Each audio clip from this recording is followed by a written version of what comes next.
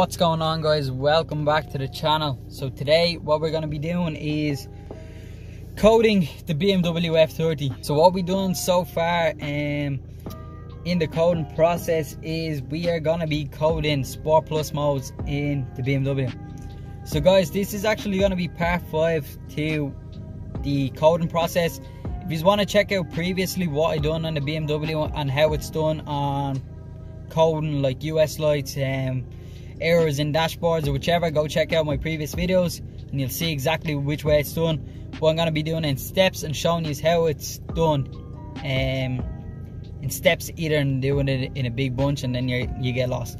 But yeah, as I said, guys, we're going to be doing Sport Plus modes, and because my car is actually a Sport and not an M Sport, so it doesn't have the Sport Plus feature.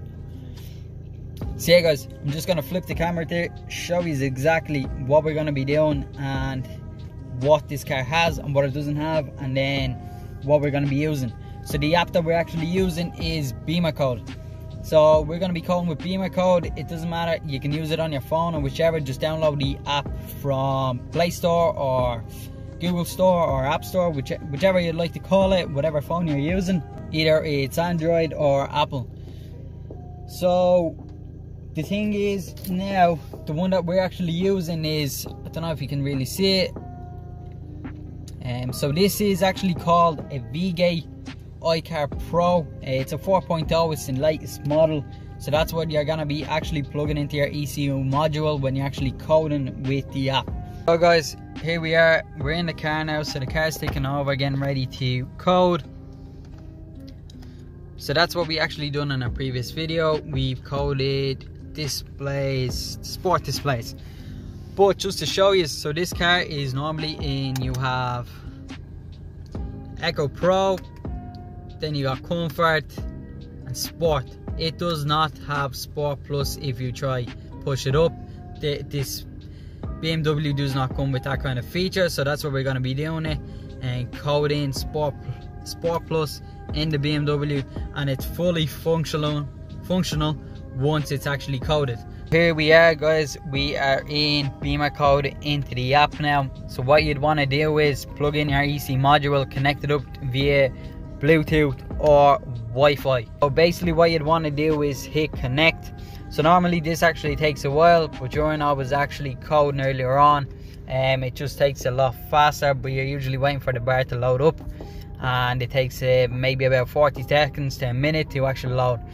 So as you see, once you hit connect, it'll show you multiple cars there. So it doesn't matter which one you're doing, just click on the right one, whichever you think it is. So from X5s to X3s to Y3s, 3 Series, 2 Series. So the car that we're calling is a BMW F30, so you'd want to look for BMW 3 Series and 3 F80 to F31, whichever model it is from 2011. So here we are, guys. Once that is actually loaded up, this is what you're going to be seeing is electronic control units. So you'll get crash safety modules, air conditioning, front electronic module for the front of the cars when it comes to the lights, head units, instrumental clusters, chassis management, rear electronic module. So the thing that we're going to be going into today is integrated chassis management.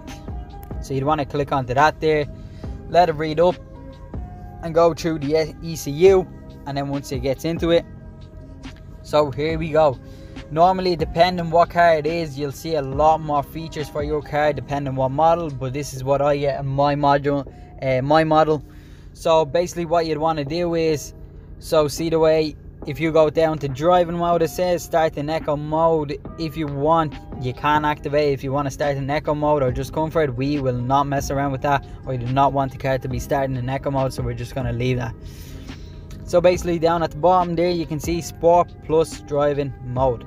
You'd want to click onto that there, and what you'd want to do is activate. So once you hit activate, so that will be it. Once you hit activate, you will hit OK. So once you actually hit OK, what you'd want to do is hit code. So we're just going to let the car run and do its thing. Guys, just to let you know, do not be afraid if you actually start seeing your car rev up on its own and the gauges start going 90 and your sport display shuts off, turns back on, and it starts going into doing its own thing. So here we go, car actually just switched off there, it's doing its own thing now. Do not panic at all, this is perfectly normal.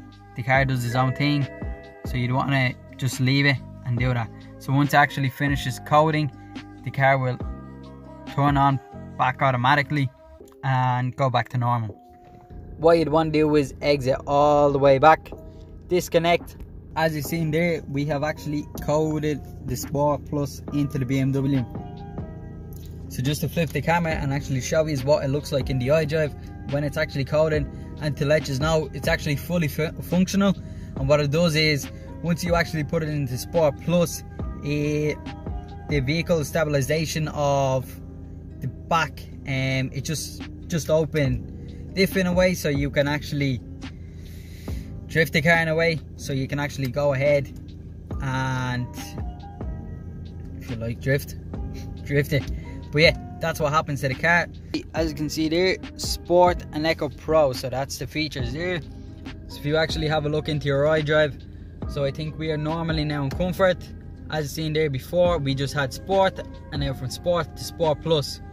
So yeah, that is fully functional now and is 100% working in the car. So yeah, that'll be it. It works 100%. So I'm just going to show you there in the cluster. So if you have a look there, we are in the Sport Plus. So if we just go back to Sport Plus, dynamic traction control off. So there is no more traction. You can go, if you want, sideways and start drifting your car.